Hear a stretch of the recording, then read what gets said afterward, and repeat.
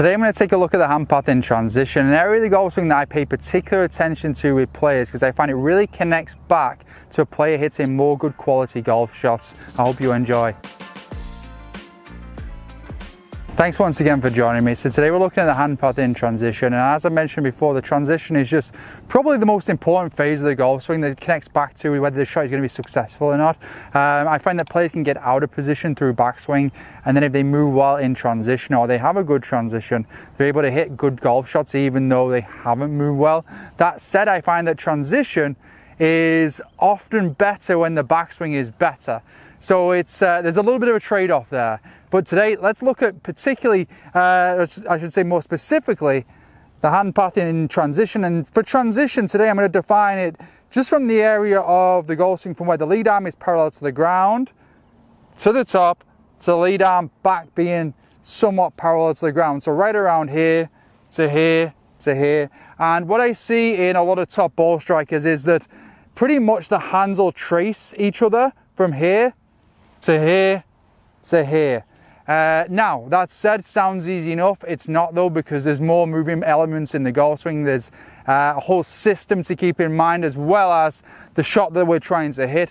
So with players, I look at this carefully because it's a great indicator of how the players are playing force in the start of the downswing. And I find if a player does really well in that phase there, then they're somewhat freewheeling into impact, assuming that they've got some nice clear concepts of the shot they're trying to hit, and their body is able just to facilitate the movement from here through the shot.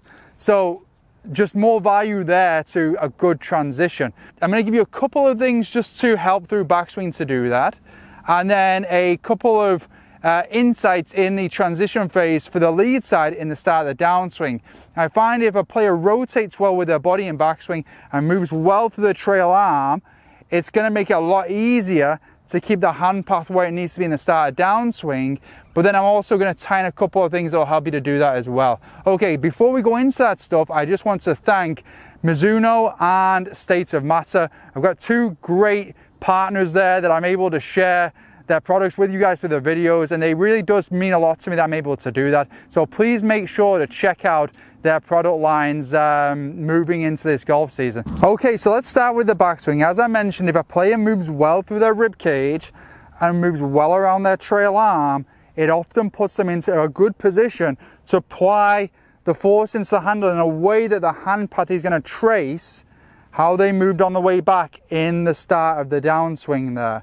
So you could very much obviously tie this back to the visual of the plane that the club swings on as well. So and what I like about the force being applied this way is you can see that when I do that, when I match the hand path, there's not too much manipulation one way or the other with the club there. So it keeps the club very much like the force moving down the plane, and it stops too much deflection of the club. So the sweet spot isn't moving too much over the place, it's staying very much on plane. So great simple drill for the rotation and the trail arm is one that I've shared before. If we set up here, I'm really making sure that I'm set up nice and square and in good posture here to make sure I rotate well. Let my arms just hang. I'm going to turn my trail palm out to allow my elbow to sit in. I'm going to put my lead hand underneath my arm as so. And now all I'm going to do here is, keeping my elbow pointed into my hip, is I'm going to make a thumb position here, okay, in my trail hand. Now rotating into backswing, I'm going to drive the rotation with the rib cage, and I'm going to allow the thumb to point up and over my shoulder to somewhat out to say 11 o'clock. So if the target was 12 o'clock, the thumb is going out to 11 o'clock there. And the reason I'm doing that is so that it allows my shoulder here to sit down nicely. So I'm making sure that my rib cage is nicely turned, my shoulders sat down. So in that position there is going to allow me to put the force into the handle the way that I'm intending to do so. So again, from here, allow the elbow to sit in towards the hip, make a thumb position without the elbow changing or without the shoulder position changing. And then from there, the rotation comes from the rib cage. So it's very much a nice connection, or nice relationship, I should say, between my arms and my body. And allow the thumb to point up and then over my shoulder there. And that's my backswing feel here to allow the hand path to move into a nice spot, but also to position the body nicely moving into the downswing. So that's the backswing. Then once you're in a good spot there with the club, so let's do that now with the club. So that would be thumb up, rib cage is rotated nicely. Thumb feels like it's going out towards 11 o'clock there. I feel like I'm in a really powerful position there to pull on the club in the start of the downswing in that spot anyway. So just from there, where I see most players go wrong in the start of downswing is the relationship between the lead arm and the rib cage. Now that might not be where they need to put their attention, but it's an area that I particularly notice when I'm looking at the swings on video or in 3D. So from the top of backswing there, what I would encourage is, again, in a good transition sequence, pelvis moves first, then the rib cage.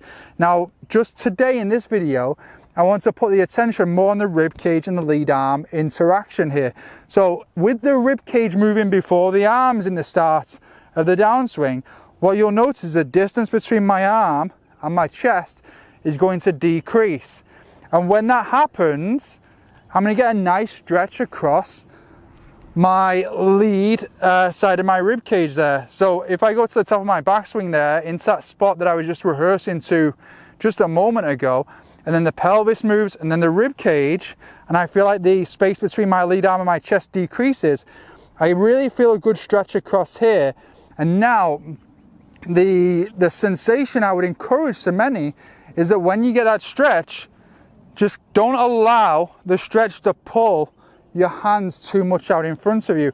Allow it to have a sense that it's staying on that trace, and that's going to create a nice opportunity to create some more club head speed, because just that stretch, something I've spoken about quite a few times now, across the lead side of the shoulder, across the lead side of the rib cage. It's something that's correlating. It'll help with your club head speed, but it'll actually also help with your club control, because players are often looking for more rotation through the shot, and that rotation comes as, let's just say, an effect of creating a stretch, and then there's like the reaction where we let that stretch go, and that's going to pull the body up and open through the shot. So just super important for us to get the right sensation around this lead side for many players in the start of the downswing. So to the top, I'm in that spot there that I got through my feel before, and then from there, pelvis, rib cage, reduces the space here. Hands are now in a good spot here coming into downswing, and I shouldn't have to think too much through the shot when doing that.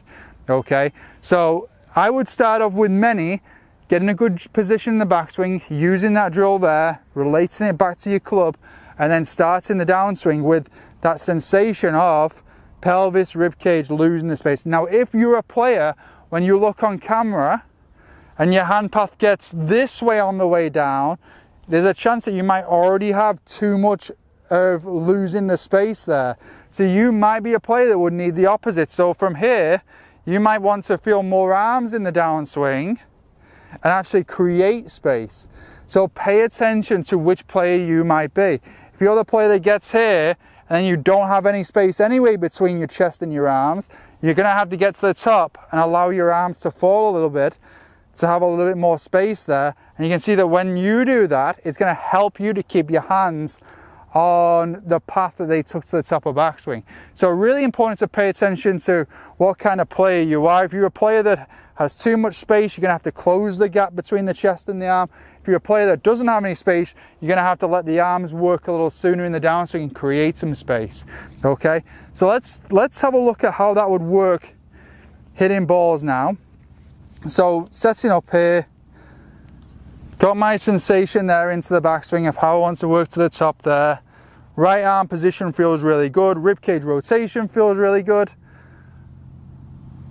Got a nice sense of how I want to move into downswing. Let's hit one. Pretty good there. I felt as though I could have done a bit better job in the transition phase, because I didn't get the sensation I wanted of the stretch related back to the hand, where the hands were. But overall, pretty happy with that one there. A little cleaner than I wanted. Would like to take a little bit more of a divot. So let's get a sense there to the top.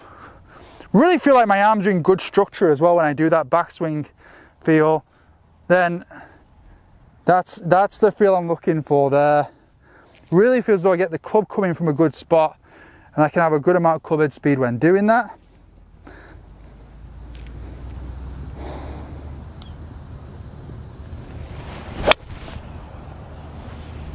Nice one there as well. Okay, so couple of pointers there for you to kind of take into improving your hand path there. I would start with backswing with most players, and then from there, depending on what pattern I saw with the chest and the lead arm in the start of the downswing and how the hands were moving, I would kind of tailor the very start of the downswing with just the focus on that lead arm and the rib cage relationship.